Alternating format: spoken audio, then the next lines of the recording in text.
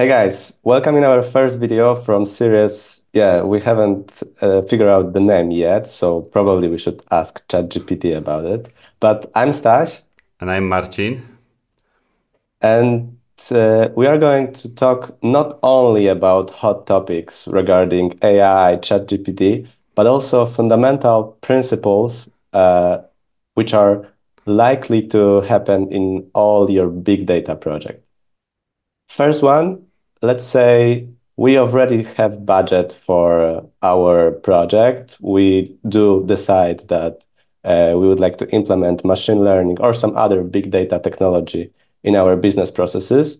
So what we need to take into account when we start our our work.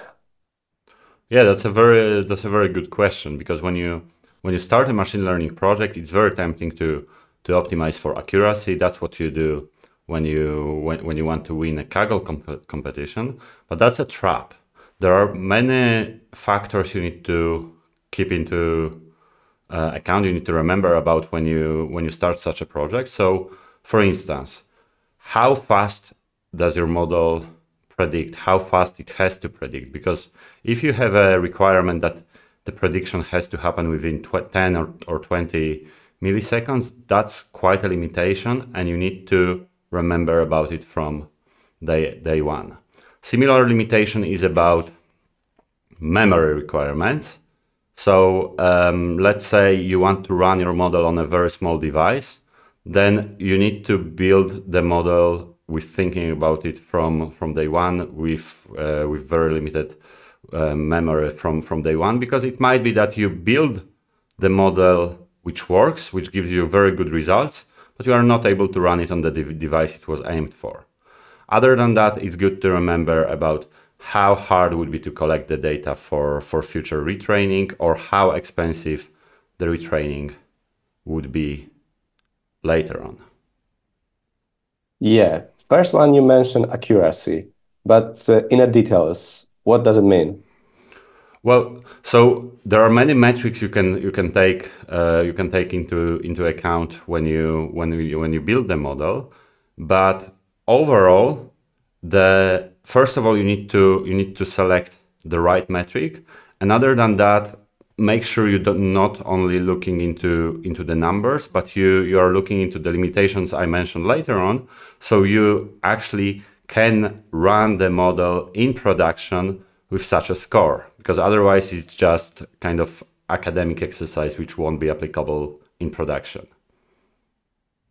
Okay. I assume that with that point, the prediction and prediction latency is pretty close to it, isn't it?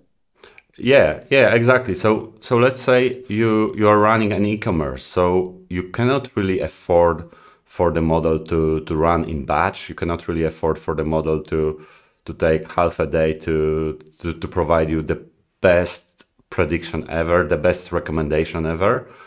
If you are in such an environment, you have to react quick, even if the recommendation is not perfect. You want to aim for good enough. Otherwise, you won't be able to. You will never basically land in production. And the whole point of machine learning is that you have that in production, that the model is facing customer, that the model is actually affecting your business. Right. So probably it requires not only a bunch of experts on board, but also like hard software. I mean, you need to have machines to run on it.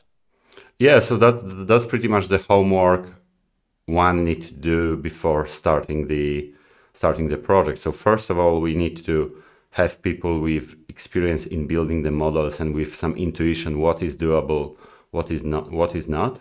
The technical people, the data scientists, have to communicate with the business. They have to ask the business the right question. They have to understand the problem in the details. So what we need to achieve, how exactly it happens right now, because that's a good hint for the implementation. So for instance, how a given problem is being automated at this moment, how the given problem is being handled by human at this moment, and how we can improve that with machine learning.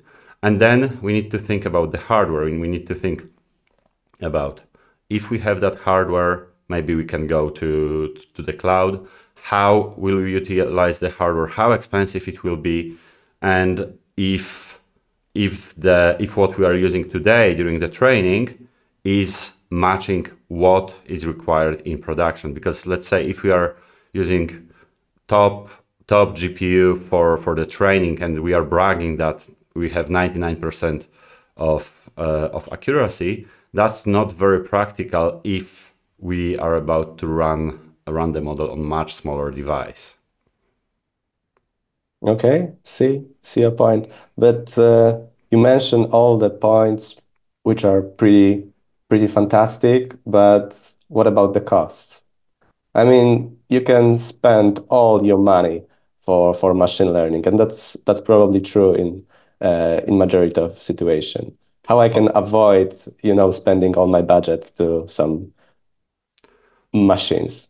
oh yeah, absolutely. So when it gets to machine learning and costs, sky is the limit, right? So you have to think about the cost of cloud services or the hardware you're about to buy, but also about everything around. So keep in mind that development is a cost. Keep in mind that maintenance is also a cost. So if you, let's say you retrain the model, and if you roll it out to production over and over again, and if it takes, I don't know, 2 weeks of your engineer to do that, if you don't have enough automation, or for some reason it's so hard, then it doesn't seem to be very practical. So on one hand, it's good to identify these kind of challenges up front, and also it's good to keep an eye on the maintenance cost during the project and see which parts of the maintenance, which parts of the cost we can address, we can improve. Yeah, okay. And for the end, any roadmap, any hints for guys who would like to start with projects, such a product in their organization? I would say the main hint I would give is, don't follow the hype. Just think about what is practical in your business. Try to get into production as fast as possible. And when I say into production, it doesn't necessarily mean that you have to have some fancy technologies like, I don't know, some Kubeflow, some Kubernetes, or things like that. It's not about that. It's about facing the customers. So your model is actually affecting the customers. It's changing something in their life, but it's changing something in your life as well, in your organization's life as well. So, for instance, if you are doing a recommendation system, it's good that you are in production very early, so you can see how that affects the sales, how that affects your results. So I assume that deliver the business value as fast as it's possible. Exactly, and That's iterate from that point. right. I think that's all for today. Thank you. Thank you.